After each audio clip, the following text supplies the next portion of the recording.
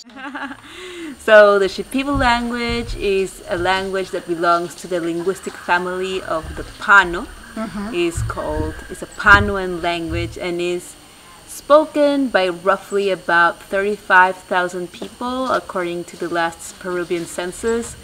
More or less 35,000 people identify as Shipibo Conibo, but what is happening to the language it's that it's being lost throughout the generations. So even if people identify as Shipibo or have Shipibo parents in the census, they don't identify necessarily as speaking the language. So we can say that it's a language that is close to, it's an endangered language, really. It's an endangered language. Not in the most extreme levels of danger, but it's definitely being lost across the generations. And I think the beauty of this language, as many Amazonian languages are, is that it is born out of the geography of the Amazonian jungle and born out of the practices of the medicine and the dieta. And you can really see how it's a language that, as many languages do, comes from the geography and the land that it was born in. It's a very, I think, beautiful language, born out of tradition, born out of medicine, born out of contact with the plants, with the animals. And there are many words, for example, that are very belong exclusively to this language, that are not very easily translatable. And the beautiful thing is that as many people encounter the medicine and encounter this practice of dieta and encounter the Icaros, it's a language that's being spread and being shared with the global community. And I think that is an advantage because it's what makes Shipibo culture strong, yeah? And to be practiced because it becomes widely appreciated by the people around the world. Yeah. And there is no written language, right? Oh, I was about to say that. There is no written language. It's actually an oral language. And the first people that alphabetized the language were really the missionaries. No? And they used an alphabet that was meant to transition from Shipibo to Spanish. So make it easier for Shipibo to acquire the Spanish language. But yeah, it's a completely oral language, and I think this is why many people don't even write their own language. But because it's so oral, I think there's something beautiful about the language that has very beautiful sound. No, it's very onomatopoeic. Like Hai vaku ustera medicina daga ya unama kasai medicina ikubiga rakutani bagake y que untana que medicina raque como ustera refuerzo ayuda a medicina. And it gets in this way transmitted from generation to generation. Okay, so the Icaro language is really like the medical jargon of the Shipibo people. It's like in languages you have common or day-to-day language. That's the language that you speak every day with your friends or your family. But when we get to the medical sphere, the traditional sphere, it's like we are talking about specialized language. We're talking about even specialized ways of constructing words. And I think the very beautiful thing about traditional medicine and Icaros is that, you know, when we think of medical jargon in the Western world, it tends to be very dry and scientific and systematic. But for the Shipibo, the medical jargon is the highest level of poetry that you can really access.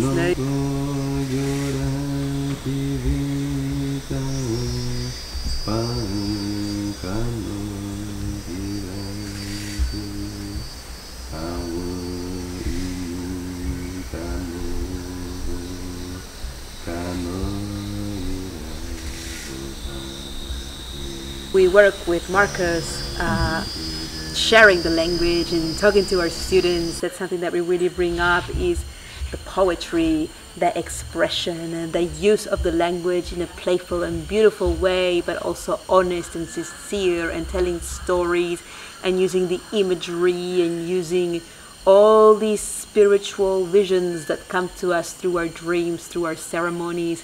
So the Icaros, I believe, are one of the highest levels and forms of poetry in the Shipibo language that is alive today.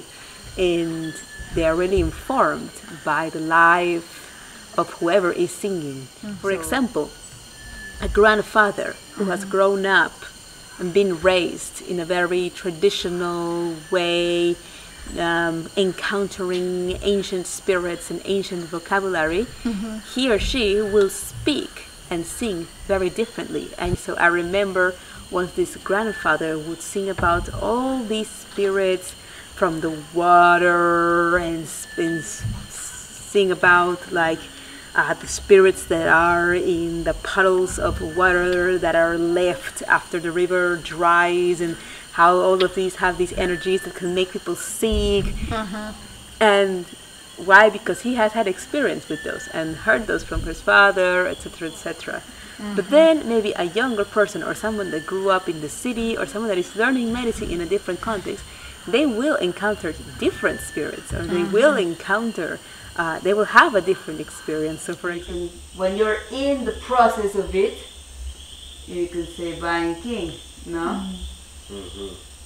Especially with these claiming words, Bang King or Shaman King, really, no? What is the difference? Shaman King, it's done, no? Shaman King. So I think this is something that really influences the Icaros, you know, our life experience, what we live, what we dream, where we grew up. And another thing is that at the same time as the Icaros are very poetic, they can also be very systematic and very, you know, precise. It's like singing with a laser, no, with a laser beam.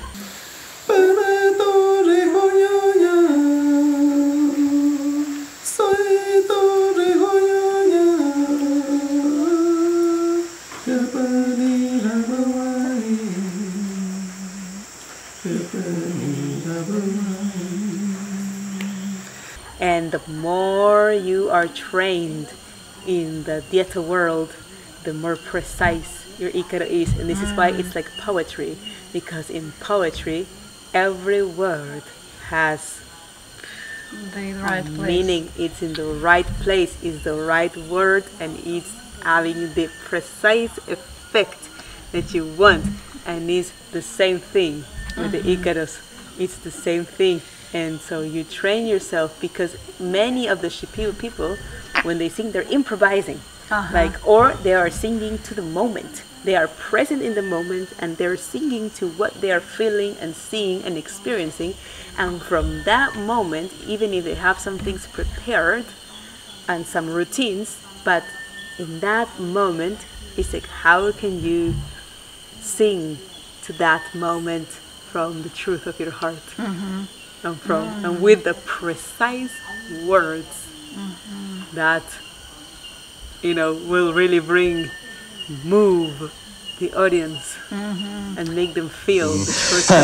Veda manani nada veda manani nada veda manani ora veda manani naga naga shamanam naga shamanam naga ya tanara naga ya tanara shina ya vidivika hoi ya vidivika wa ya vidivi nada ya vidivika. So here we can say that it's not only the vibration that heals, but also the language that heals. It's also the language. It's everything, no? So it is these many parts. So we have the vibration, very, very important.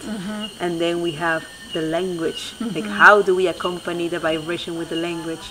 And then we have the melody, which is what we spoke about. No, if someone is feeling with a very strong energy, like, you have to sing with the melody that goes according to what the person needs. No?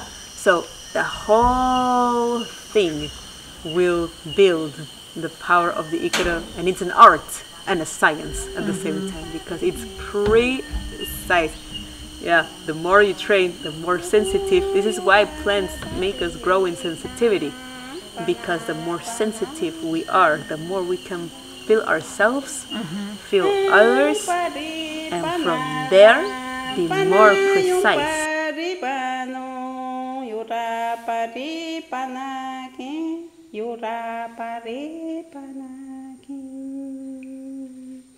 No maronki kai, no maronki kai, irusi mai ki kai, irusi mai ki kai.